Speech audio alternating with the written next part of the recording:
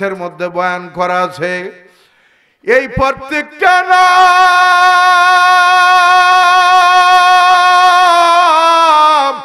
একবার একবার করে জপলে যত সব হয় গো আমার আল্লাহ রে আল্লাহ বলে যদি ডাক দিতে পারো তোমার আমল নামায় সেই সম পরিমাণ সওয়াব দেওয়া হবে।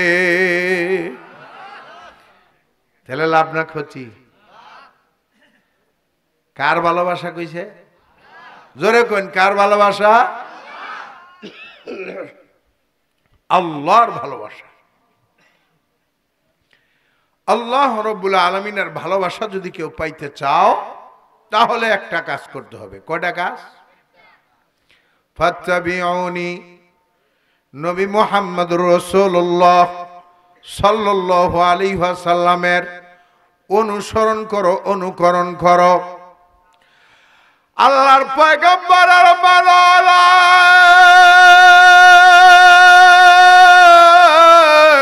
পয়গম্বরকে যদি মানতে পারো রে ইউহিব্বুকুমুল্লাহ। আল্লাহু আকবার বলেন। আল্লাহ পাক বলেন ইউহিব্বুকুমুল্লাহ, আল্লাহ তোমাদেরকে ভালোবাসা দিবেন। শুধু ভালোবাসাই নয়, ওয়াগফির লাকুম যুনুবাকুম, তোমাদের পিছনের গুনাহ খাতাগুলিও আমার আল্লাহ ক্ষমা করে দিবে। তাহলে আমরা যদি আল্লাহর ভালোবাসা পাইতে চাই তাহলে নবীরে কি করতে হবে? আমি ভালোবাসার কথা কই নাই, নবীরে মানতে হবে, নবীর অনুসরণ করতে হবে, অনুকরণ করতে হবে। নবীর ভালোবাসা না, নবীরে ভালোবাসা দোজকে গেছে মানুষ। নবীরে ভালোবাসা কই গেছে? দোজকে গেছে। আমি আপনার ঘরে দেখাই দিতেছি, দলিল ছাড়া না। রসুলের চাচা আবু তালেব যে ভালোবাসছে নবীরে, আপনি আর আমি যত ভালোবাসার দাবি করি আবু তালেবের সমান ভালোবাসতে পারছেন? হ্যাঁ, আবু তালেব নবীরে এত ভালোবাসছে, কেউ যদি রসুলের আক্রমণ করতে চাইছে রসুল রে, তাহলে আবু তালেব যে আস্তে করে পিঠটা পাইতে দিচ্ছে। আমি আর আপনার রসুলের জন্য কয়দিন পিঠ পাইতে দিচ্ছি? কোন পারলে ভাগ হইন। আর হুজুরা যদি একটু কবার চায় হুজুর করে কোন হুজুর অত টট্টরাই না যান, কথা কম কই যান। বেশি কথা কইলে পরে ধরা খাবেন। জঙ্গি বইয়া জঙ্গি কই আপনারে ঢুকাই দিব, চুপ করে থাকুন হুজুর। আসেনি এমন মানুষ? কথা কই না খা। আবু তালেব পিঠ পাইতে দিছে আমার মার, তারপর মোহাম্মদ রে কিছু করতে দিব না। আল্লাহর নবী, বিশ্ব নবীর শরীরের মধ্যে একটা ফুলের টোকাও লাগতে পারেনি আবু তালেব যতদিন জীবিত ছিল। এত ভালোবাসছে নবীরে। আমার নবীর কারণে আবু তালেব 3 বছর পর্যন্ত গুহার মধ্যে যাইয়া বন্ধক হইয়া থাকছে। আটক কই আমরা যেটা সাধারণ ভাষায় সামাজিক ভাবে বয়কট, সামাজিক বয়কট হইয়া রসুল 3 বছর ছিল এখানে। আবু তালেব ছিল, 22 সাইরা যায় নাই। আল্লাহ নবী, বিশ্ব নবীকে তো ভালোবাসার পরাও গো আপনাদের কাছে প্রশ্ন, আবু তালেব জান্নাতি না জাহান্নামী? আবু তালেব জাহান্নামী কেন? রসুলকে এত ভালোবেসেছে, সর্বোচ্চ ভালোবাসা দিয়েছে আমার পয়গম্বরকে আবু তালেব, তারপরেও জাহান্নামী কেন? তারপরেও জাহান্নামী হওয়ার কারণ হলো আল্লাহর নবীকে ভালোবেসেছে কিন্তু নবীকে মানে নাই, নবীকে ফলো করে নাই। বর্তমানেও যারা নবীর ভালোবাসার দাবিদার, আল্লাহর পয়গম্বরের ভালোবাসার দাবিদার, কিন্তু পয়গম্বরের মানে না, এই সমস্ত মানুষগুলাও আবু তালেবের সাথে জাহান্নামী। রসুলের ভালোবাসে, খালি দাঁড়িয়ে রাখে না। রসুলের কি করে? ভালোবাসে, দাড়ি নেই, দাড়ি চাষে। দাড়ি চাষা মানে রসুলের কলিজার মধ্যে প্রতিদিন কি লাগানো? ফুল লাগানো। এটা আপনারা জানুন সবাই। এই হাদিসটা সবারই মুখস্থ, কিন্তু খালি মানে না। যে দাড়িস আছে হেরাও যদি জিগান ভাই আপনি এটা কি করলেন, কয় রসুলের গলি যাক আমি ছুরি মারলাম, যাই নাও তাও মানে না। এটা আরো বড় ভয়ঙ্কর পাপি, কথা ঠিক না বে ঠিক? এটা আরো বড় বাটপার, কারণ যাই না বুঝা খাম। তাহলে রসুলের কি ভালোবাসার দাবিদার? রসুলের ভালোবাসবার কয় নাই, রসুলের ভালোবাসা লাগবো না আপনার, রসুলের খালি মানবেন, মানলে আপনার সাথে অটোমেটিক ভালোবাসা হয়ে যাবে ইনশাআল্লাহ। রসুলরে মানবেন কেন, এটা আজকে আলোচনা। এই আলোচনায় ইনশাআল্লাহ করবো আল্লাহ তৌফিক দিলে। রসুল আকরাম সাল্লাল্লাহু আলাইহি ওয়াসাল্লামকে মানবেন কেন, আল্লাহর পয়গাম্বরকে মানার প্রয়োজনটা কি? রসুলকে মানার প্রয়োজন হইল, একজন নেতাকে মানুষ কেন মানে? নেতার মধ্যে কিছু গুণ থাকে, নেতার মধ্যে কিছু যোগ্যতা থাকে, এই জন্যই মানুষ নেতাকে ফলো করে, কথা ঠিক না বে ঠিক? তাহলে আমার নবী আপনার নবী বিশ্ব নেতা, ওনার থেকে বড় নেতা কেউ কোনোদিন আগেও যায় নাই, বর্তমানেও নাই, ভবিষ্যতেও আসবে না। আমার নবীর থেকে বড় আর নেতা নাই, আছে? আল্লাহ নবী বিশ্ব নবী নেতা, এমন নেতা গো আমার নবীর থেকে বড় কোন নেতা আগেও যায় নাই, বর্তমানেও নাই, ভবিষ্যতেও কোনোদিন আসবে না। এমন একজন পয়গম্বর মুহাম্মদুর রাসূলুল্লাহ সাল্লাল্লাহু আলাইহি ওয়াসাল্লামের যোগ্যতা থাকা দরকার, আছে না নাই? নেতার যোগ্যতা আছে দেখে নেতারে মানুষ মানে, আমার নবীর মধ্যে যোগ্যতা আছে না নাই? নেতার মধ্যে এক নম্বরের যে যোগ্যতা থাকা দরকার, এই যোগ্যতাটা হইল তার চরিত্র ভালো হওয়া লাগে। কি ভালো হওয়া লাগে? কথা কয় না, আমার লোক একটু কথা কন লাগবে, আমি কথা কন ছাড়া ওয়াজ করাই না। আপনারা বেজার হইলে আমার করার কিছু নাই, আমি যা জিজ্ঞামো উত্তর দিবেন ইনশাআল্লাহ। নেতার এক নম্বরের যোগ্যতা হলো নেতার চরিত্র ভালো হওয়া লাগে। আমার আপনার নবী মুহাম্মদ সাল্লাল্লাহু আলাইহি ওয়াসাল্লামের চরিত্র কেমন? ভালো না। রসুলের চরিত্র বালার উপরে, রসুলের চরিত্র কি ভালোর উপরে। ভালো কইলে চলবো আমার নবীর চরিত্র? আল্লাহ নিজে কোরআন শরীফে সার্টিফিকেট দিয়ে দিছে, পৃথিবীর আর কোনো কাউর সম্পর্কে এমন সার্টিফিকেট আল্লাহ পাক দেন নাই যেটা আমার নবীর সম্পর্কে দিছে। জোরে কোন সুবহান। আল্লাহ রাব্বুল আলামিন বলেন, ওয়া ইন্নাকা লাআলা খুলুকিন আযীম। আরো জোরে কোন আল্লাহু আকবার।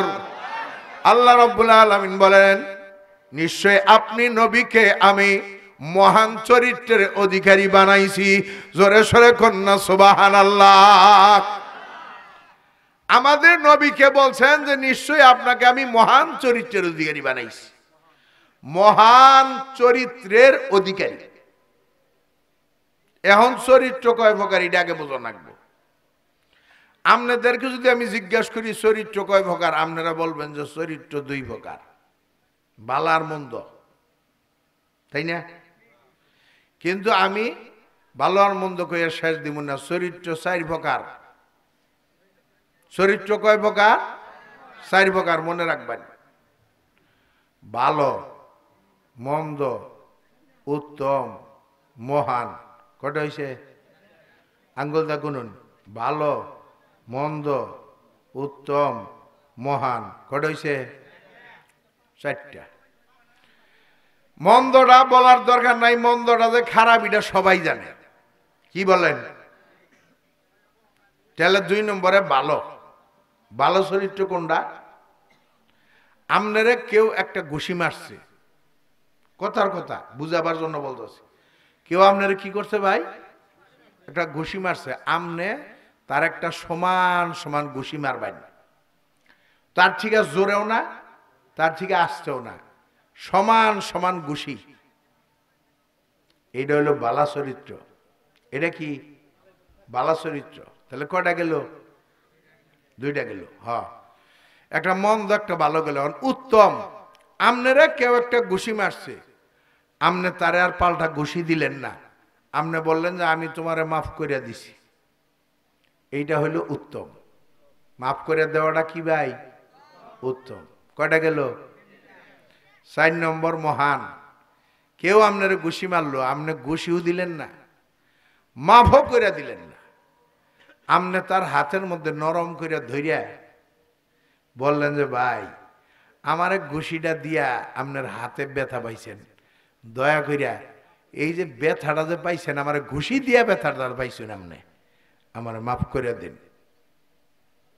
এইটা মহান চরিত্র। সুবহানাল্লাহ বলবেন না? আরো জোরে কোন। আল্লাহ পাক বলেন ওয়া ইন্নাকা লাআলা খুলুকিন আযীম। জোরে আল্লাহু আকবার বলেন।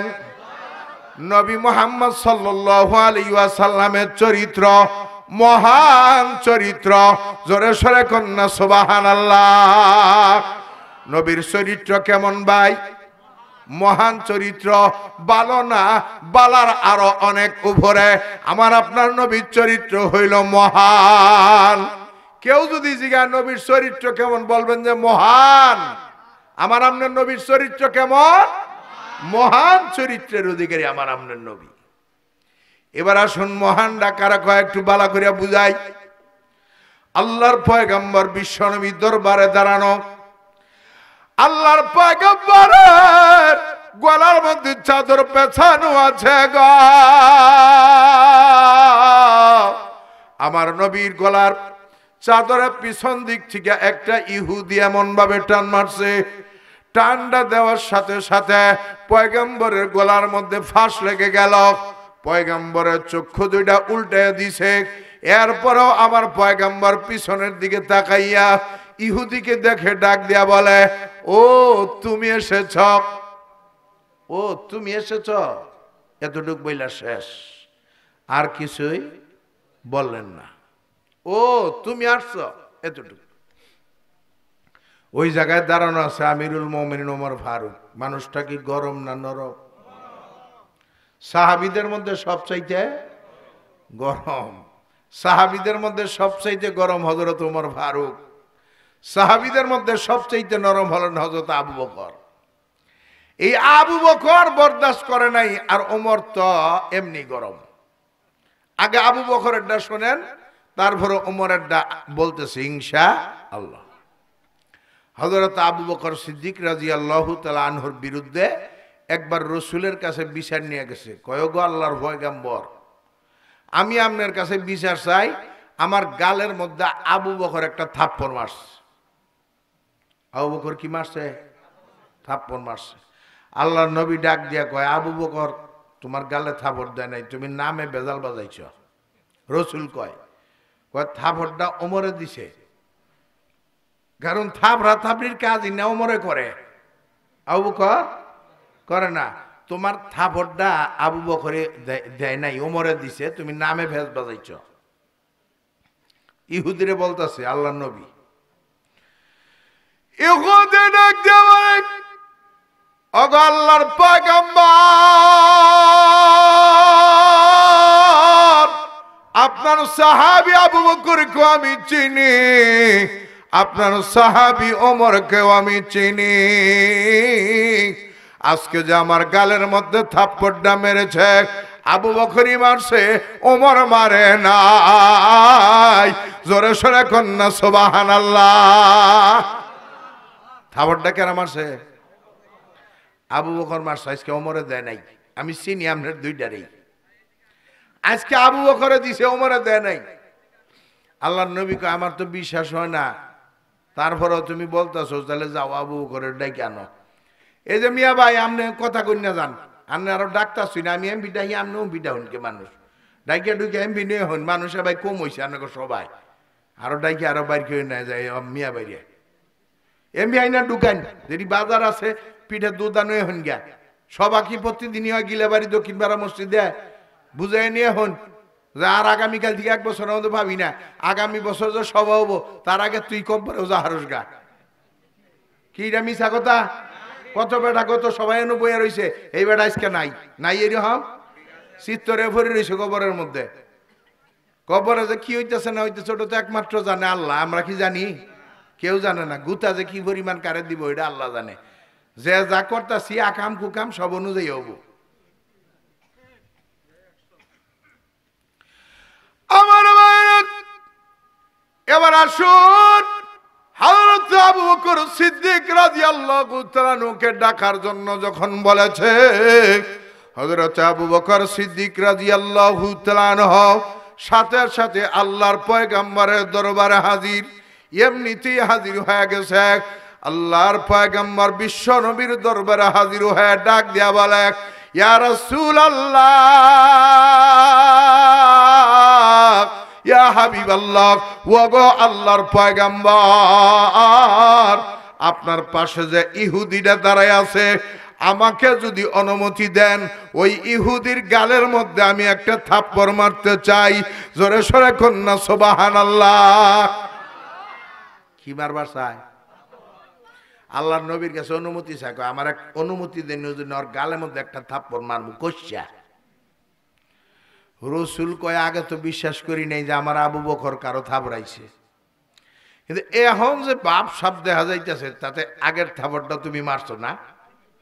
কয় হ হুজুর, আগেরটাও দিচ্ছি, অনুমতি দিলে ওর গালের মধ্যে আরেকটা দিব। আল্লাহর নবী কয় যে তুমি না নরম মানুষ, তো গরম হইছো গা, বিষয়টা কি? ইয়া রাসূলুল্লাহ, ইয়া হাবিবাল্লাহ, আম্মা জান আয়েশা সিদ্দিকা রাদিয়াল্লাহু তাআলা আনহারে মানুষ অপবাদ দিয়েছিল, আসামিও ধরা পড়ছে, তারপরেও আমি প্রতিশোধ নেই নেই। আম্মা জান আয়েশারে মানুষ অপবাদ দিছিল, কথা বুঝছেন?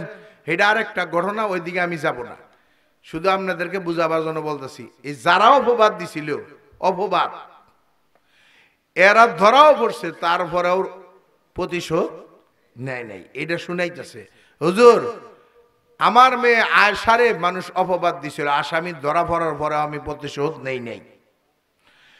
কিন্তু ইয়া রাসূলুল্লাহ, ইয়া হাবিবাল্লাহ, কেউ যদি আমার পয়গম্বরকে আমার সামনে গালি দেয়, কেউ যদি আমার আল্লাহকে গালি দেয়, আমি আবু বকর যতক্ষণ পর্যন্ত আমার বডির মধ্যে রূহ আছে, এক ফোঁটা রক্ত যতক্ষণ পর্যন্ত আছে, খোদার কসম আমি আবু বকর বরদাস্ত করতে পারি না। সুবহানাল্লাহ বলেন। আল্লাহর নবী কয় কিছু তো বুঝলাম না, কি বললা, কি বুঝাইতে চাইলা?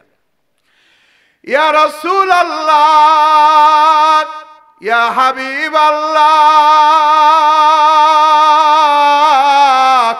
ওগো আল্লাহর পয়গম্বর, আপনার উপরে যখন দানের ফজিলত সম্পর্কে এই আয়াতটা নাজিল হয়েছে, আমি রাস্তা দিয়া যাইতেছিলাম, এই ইহুদি আরেকটা ইহুদির সাথে দাঁড়ায় দাঁড়ায় আলাপ করতেছে, আমি নিজ কানে শুনছি। হুজুর যখন আপনার উপর এই আয়াত নাজিল হয়েছে, আল্লাহ রাব্বুল আলামিন বলেন, মান যাল্লাযী ইউরিদুল্লাহা কারদান হাসানা,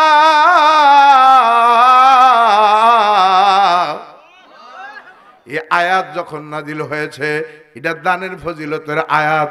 আল্লাহ পাক বলেন, কে আছো রে আমি আল্লাহকে কর্জ দিবা কর্জে হাসানা। এই আয়াতের অর্থ হইল, কে আছো আমি আল্লাহকে কর্জ দিবা কর্জে হাসানা। দানের ফজিলত সম্পর্কে আয়াতটা নাজিল হয়েছে। ইয়া রাসূলুল্লাহ, ইয়া হাবিবাল্লাহ, ওগো আল্লাহর পয়গম্বর, এই আয়াত যখন নাজিল হলো, এই ইহুদিটায় আরেকটা ইহুদির সাথে দাঁড়ায় দাঁড়ায় আলাপ করে, আমি নিজ কানে শুনেছি। এই ইহুদিটায় বলতেছে, শুনছস নি রে, এতদিন পর্যন্ত জানতাম মুহাম্মদ একা ফকির, আজকে যে আয়াত নাজিল হয়েছে তাতে মুহাম্মদ তো ফকির ফকিরি, ওর খোদাটাও ফকির। মুহাম্মদও ফকির, ওর খোদাও ফকির। যে মাত্র হুজুর কইছে মুহাম্মদও ফকির, ওর খোদাও ফকির, হুজুর আর আমি দেরি করি নাই, একটা চর জরে মারছি, শৈলে শক্তি যা ছিল খাড়াই, অনুমতি দিলে আর একটা দিব। সাহাবায়ে কেরাম নিজের ক্ষতি হয়েছে এটার প্রতিশোধের চিন্তা ভাবনা করে নাই। কিন্তু কেউ যদি রসুলরে গালি দিছে, কেউ যদি আল্লাহরে গালি দিছে, তারা আস্ত রাখে নাই, সাথে সাথে অ্যাকশন। নরম সাহাবী আবু বকর খেইবা গেছে, হ্যাঁ চর একটা মারছে একবারে, শৈলে শক্তি কাটাইয়া। আল্লাহর নবী কয়, এই ইহুদি তুই না আমার দেখবার পারস না, বুঝলাম, আমার গালি দিছস, আল্লাহরে গালি দিলি কে? আল্লাহর মধ্যে তো কোনো ভাগাভাগি নেই, আল্লাহ তো তোদেরও, আল্লাহ তো আমাদেরও। ওই মুসলিম এদিকে, আল্লাহ তোদেরও, আল্লাহ আমাদেরও, আল্লাহর মধ্যে কোনো ভাগাভাগি নাই। আল্লাহর মধ্যে কোনো ভাগাভাগি আছে? আল্লাহ সবারই, এটা নাও একটা একটা করে করো, এক সাইড করে করো। আল্লাহর মধ্যে কোনো ভাগাভাগি নেই, আল্লাহ সবারই। তুই আল্লাহরে গালি দিলি কে? আল্লাহরে গালি দিলি কে? আল্লাহ নবী কয়, ইহুদি কয় আমি আপনারাও গালি দিইনি, আল্লাহরেও গালি দিইনি। মিথ্যা কথা বইলা ফেলাইল, অস্বীকার, আমি আপনারাও গালি দিই নাই, আল্লাহরেও গালি দিইনি।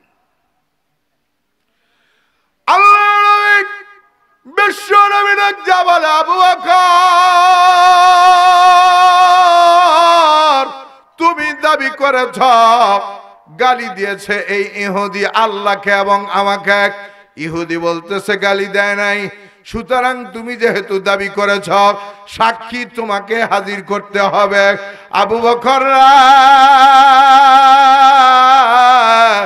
ইহুদি যে আল্লাহর এবং আমার গালি দিছে, এর সাক্ষীটা কি? সাক্ষী হাজির করো।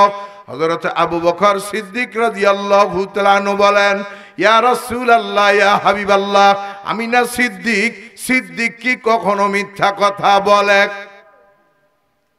হুজুর আমি না সিদ্দিক, সিদ্দিক কি কখনো মিথ্যা কথা বলে? আল্লাহর নবী কয়, তুমি যে সিদ্দিক ঠিকই আছে, এর মধ্যে সন্দেহ নাই, কিন্তু আমি যে বর্তমান চেয়ারে বসছি, এইটা হলো কোর্ট, এটা এজলাস, এটা হাকিমের চেয়ার। এই চেয়ারে বসে অন্যায় বিচার করা যাবে না। সিদ্দিক দেয়া বাবা, কোর্ট চলে না, কোর্টে সাক্ষী লাগে, তুমি সাক্ষী হাজির করো। আবু বকর কয়, আমার কোনো সাক্ষী নেই, সাক্ষী আমি কিছু আনতে পারবো না, আমি যে সিদ্দিক আমি এইটাই জানি। আবু বকর বলতেছে, আল্লাহ নবী বিশ্ব নবী জাবাল আবু বকর, সিদ্দিক দিয়া বাবা কোর্ট চলে না, কোর্টে সাক্ষী লাগে, প্রমাণ লাগে। সাক্ষী যদি তুমি হাজির করতে পারো, তোমার পক্ষে রায় দেওয়া হবে, আর যদি সাক্ষী হাজির না করতে পারো, তোমার বিপক্ষে রায় যাবে। এই কথা যখন বলেছে, আমার আল্লাহ আর বরদাস্ত করে নাই, সাথে সাথে আমার আল্লাহ জিবরাইল আলাইহিস সালাতু ওয়াস সালামকে ডাক দিয়েছে, ও জিবরাইল রে, জিবরাইল আলাইহিস সালাতু ওয়াস সালাম বলেন, লাব্বাইকা আল্লাহ, ওগো আল্লাহ আমি হাজির আছি। আল্লাহ পাক ডাক দিয়া বলে, জিবরাইল, আমার হাবিব আমার দোস্ত আবু বকরের বিরুদ্ধে রায় দিবে, তুমি তাড়াতাড়ি যাও, আমার কোরআনের আয়াত নিয়া আমার দোস্ত আমার হাবিব মুহাম্মদকে বলো, আবু বকরের বিরুদ্ধে রায় দেওয়ার আগে আমি আল্লাহর রায়টা কি এইটা যেন বালা কইরা শুইনা নেয়। জোরে সরে কন্যা সুবহানাল্লাহ, লা ইলাহা ইল্লাল্লাহ, লা ইলাহা ইল্লাল্লাহ।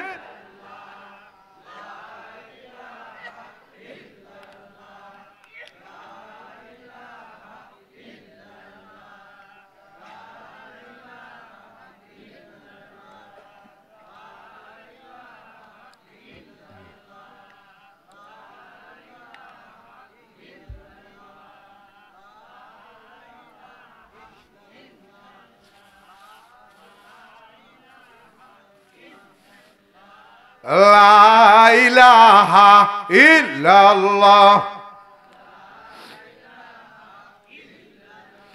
লা ইলাহা ইল্লাল্লাহু মুহাম্মাদুর রাসূলুল্লাহ। জিবরাইল আর দেরি নাই, সাথে সাথে আইসা বসছে। জিবরাইল আসতে কতক্ষণ সময় লাগে? এই যে দুনিয়ার মধ্যে আসতো জিবরাইল, কতক্ষণ সময় লাগছে? জিবরাইল আলাইহিস সালাতু ওয়াস সালাম এই দুনিয়া আসতে 1 সেকেন্ডও লাগে না। সুবহানাল্লাহ বলেন। 1 সেকেন্ডও লাগে না। জিবরাইল এসে বসছে। আইসা আল্লাহর পয়গম্বর বিশ্ব নবীরে ডাক দিয়া কয়, ইয়া রাসূলুল্লাহ, ইয়া হাবিবাল্লাহ, ওগো আল্লাহর পয়গম্বর, আমনে আবু বকরের বিরুদ্ধে রায় দিবেন বলে? বলে হ্যাঁ। আবু বকরের বিরুদ্ধে রায় দেওয়ার আগে আল্লাহ পাক বলছে আল্লাহর রায়টা আগে শুনেন। সুবহানাল্লাহ বলবেন না? আবু বকরের বিরুদ্ধে যে আপনি রায় দিবেন তার আগে কারটা শুনুন, আল্লাহরটা। আল্লাহর পয়গম্বর বিশ্ব নবীর যে বলে, জিবরাইল রে, আল্লাহ পাকের রায়টা কি শোনায়া দাও। এবার আল্লাহ পাকের রায় পরে শোনাইতেছে হযরত জিবরাইল আলাইহিস সালাতু ওয়াস সালাম। আল্লাহ পাক রায় দিয়েছেন, লাকাদ সামিআল্লাহু কাওলাল্লাযীনা ক্বালু ইন্নাল্লাহা ফাকীরুন ওয়া নাহনু আগনিয়া।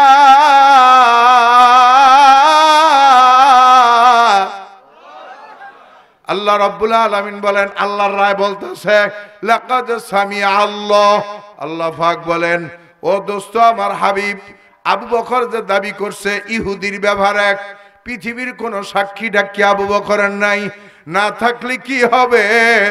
সামিআ আল্লাহ, আমি আল্লাহ নিজে কুদরতি কান দিয়া শুনেছি আবু বকর সত্যি কথা বলছে।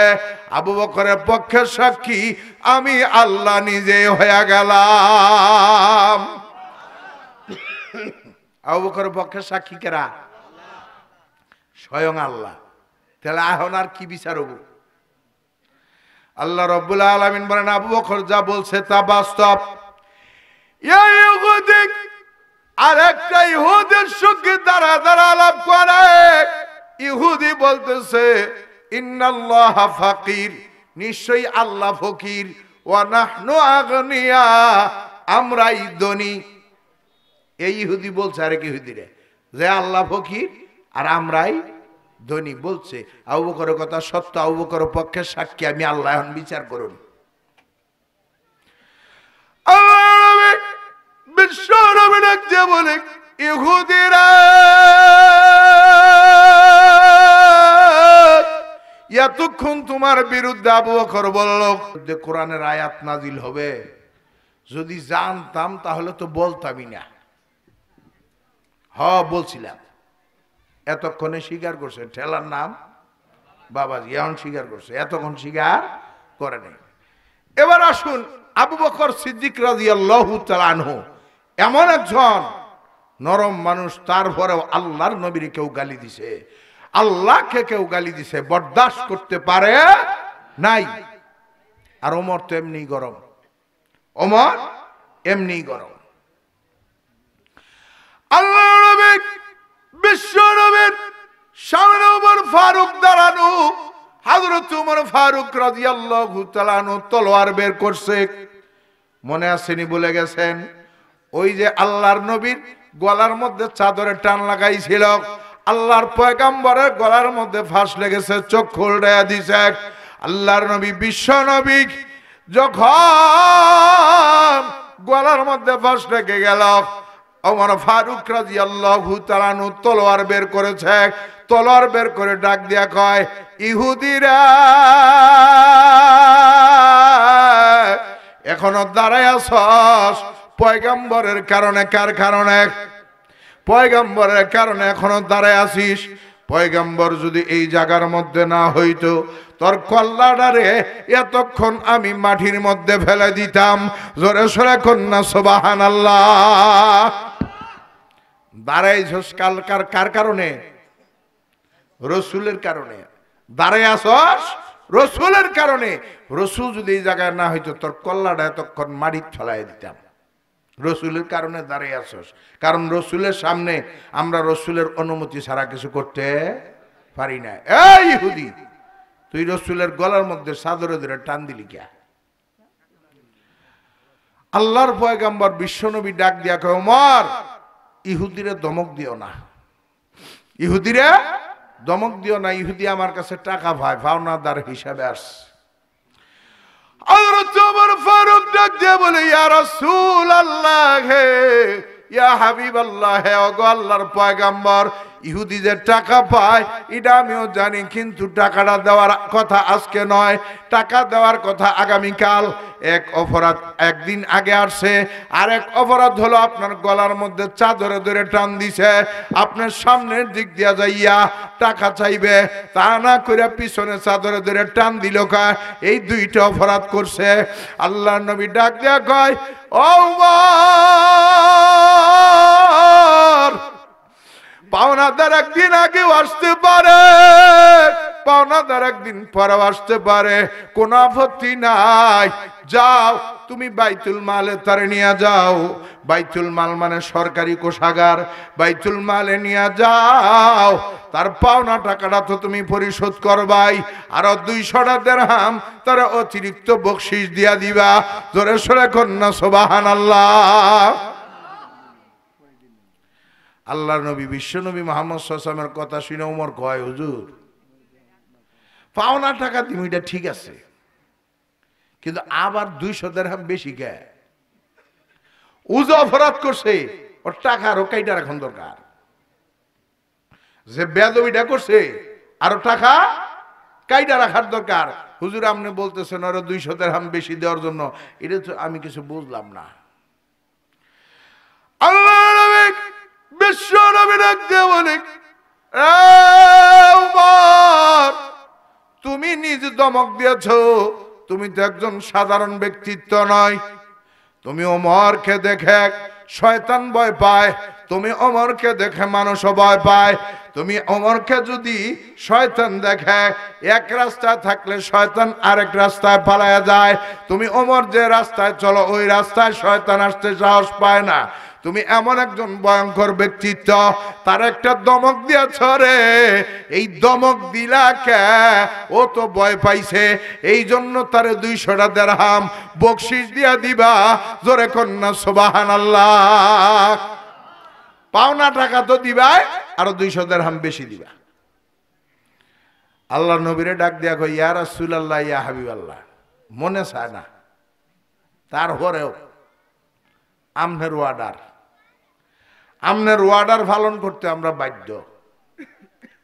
হুজুর ঠিক আছে, আপনি বলছেন যাই, যাইয়া পাওনা টাকাটা পরিশোধ করছে, আরো 200 দিরহাম বেশি দিছে।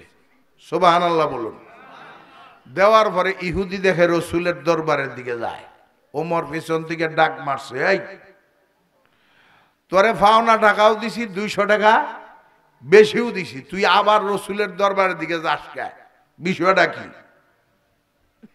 কথা কয় না, ইহুদি খালি যায় মন মরা করিয়া। ওমর কয় যে তুই যা, আমি পিছনে পিছনে আসি, এইবার যদি কোনো ফেসলা আসে, এবার আর তুই পাওনাদার নাই, তোর একদিন আর আমার একদিন। আস্তে আস্তে ইহুদি যাইতেছে, ওমর পিছনে পিছনে যাইতেছে, যাইয়া আল্লাহর নবী বিশ্ব নবীর দরবারে রসুল আকরাম সাল্লাল্লাহু আলাইহি ওয়াসাল্লামের পাও দুইটা ধরিয়া ইহুদি কান্না আরম্ভ করছে। সুবহানাল্লাহ বলেন। আল্লাহর নবী ডাক দিয়ে বলে, ইহুদিরা